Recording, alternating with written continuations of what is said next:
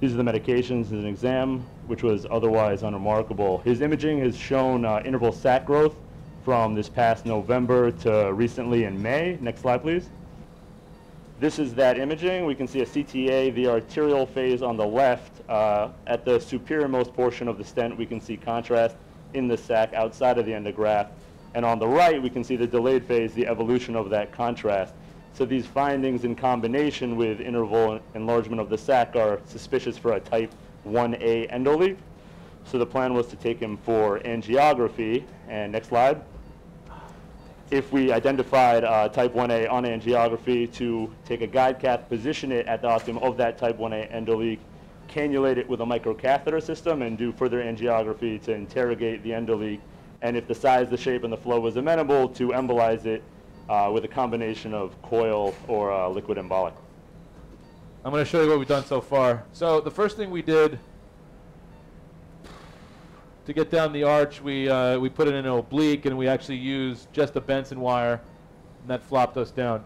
The first run we did with a Sarah Radial, and this is proximal to the renals, and you can see if you look at the wrist here, zoom out a tiny bit, we have a 5/6 Terumo slender sheath. Again, this allows us to put in our 6 French guide catheter, which we had in at one point. They're not showing the wrist. You got to pan up a little bit. Just pan out a little bit. There you go. And then now we just have a Sarah Radial. One of the great things about the Sarah Radial is it does allow you to do a flush angiogram. We did 30 for 30, 20 for 40 with that catheter. No problem. Get great angiograms with that. We don't see it very clearly. We thought maybe there was some lumbar filling it a little bit higher up. And so what Rahul's trying to do now is try to probe the proximal seal to see if we can sneak a microcatheter down and demonstrate it a little bit better. But, you know, CT is definitely more sensitive at detecting endoleaks than angiography in many cases. Doesn't necessarily tell you where it's coming from. But we assumed, based on the imaging so far, that it was a type 1A. Aaron, would you consider using a fusion of image to kind of, in a coronal reconstruction of the CT, to guide you where the leak is and potentially help, or potentially would not help at all? Any comments on that? So we thought about it. So the problem is that you don't really see it well on the arterial phased image. You only see it really on the delay. And so it's hard to, even on the CT scan, to really identify exactly where the leak is coming from. Sorry, I think I have it. I'm trying to spin this a little bit. So it's a little hard to identify exactly where it's coming from, the origin of it. I think we got it. So it looks like there's a wire now somewhere either behind the sac, behind the seal, going into the sac. It's possible. It's hard to say from this projection. We've been probing around this area for a little while. One of the nice things about a type 1A endoleak from a radial approach, in my view, is that you get a lot more pushability than using a reverse curve catheter from below. So I think it's advantageous. In terms of type 2 endoleaks, it can be more challenging. We have done some. If you're not able to identify it from a transarterial or direct transarterial approach, would you consider a sac puncture using CT spin to guide your needle to the approximate location you see the leak on your diagnostic CT, and then see if you can cannulate it that way? Absolutely. You know, we typically try to do transarterial before either a direct sac or even a transcaval sac puncture. And in some endoleaks, the transcaval may be advantageous depending on where the proximity of the cava is to the sac itself. I think this case is just one of those cases where the endoleak is not easy to see. Creating it's an O1, you know, it's a microcatheter. So if we create a little tiny, if we can get in successfully and then embolize it, then we would be able to treat it, and it would be easier to treat in theory than if it was a gigantic endoleak, which we see sometimes too. So in this case, we're using the Sarah. We switched back to the Sarah because we like the way the Sarah opposes the wall. The same way that the Sarah opposes the wall when we do celiac and mesenteric intervention, the wall of the aorta, it tends to sit very well either against the wall or with a slight downward angulation, as you can see here.